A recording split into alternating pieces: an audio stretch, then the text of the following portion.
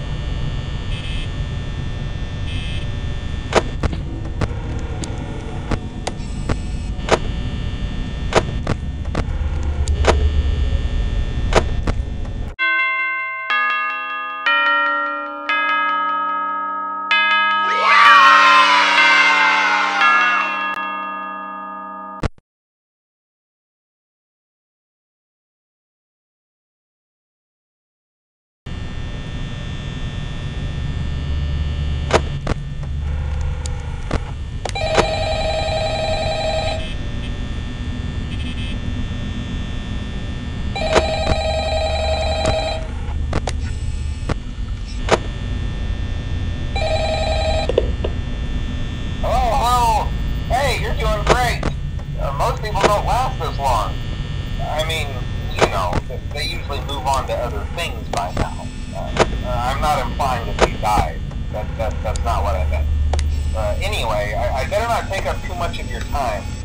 Things start getting real tonight. Hey, listen, I had an idea. If you happen to get caught and want to avoid getting stuffed into a Freddy suit, try playing dead. You know, go limp. Then there's a chance that maybe they'll think that you're an empty costume instead.